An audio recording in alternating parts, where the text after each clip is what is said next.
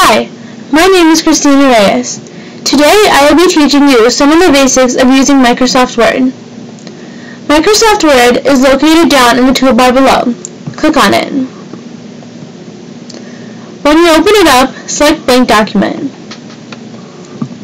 At the top of the page, you will see that there are 8 tabs.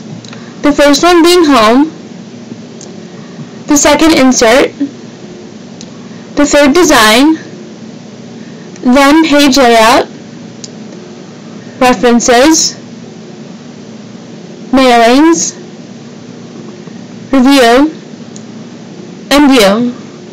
Today we will only be using Home. As you can see, I have already pre-written a paragraph for you. We will be using this as an example. We will first start off by changing the font type. Start by highlighting your text, and then below where it says Home, to the right, you will see a box that most likely will say Calibri Body. Next to it there will be a down arrow. Click on it, and there you will be given a variety of fonts to choose from, of different sizes and different shapes. Choose your favorite. I will be choosing Times New Roman. Now let's change the font size. Highlight your text once again, and next to where you chose your font, there will be another box that has the number 11 on it. Select the down arrow next to it once again, and there you will be able to choose your font size, either big or small or in between. I will be choosing 18. Finally, I will now show you 3 ways on how to make some specific text, like your title, stand out.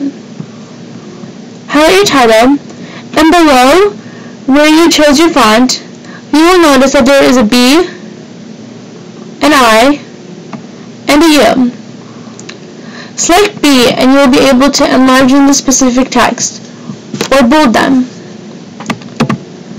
Select I and you will be able to italicize your text, or slant them. Finally, select U or you will be able to underline them. Today, I will be bolding them and underlining them. You can choose one of these options, 2 of these options, or all 3 if you want. And there you have it. I hope this helped you learn a little bit about Microsoft Word.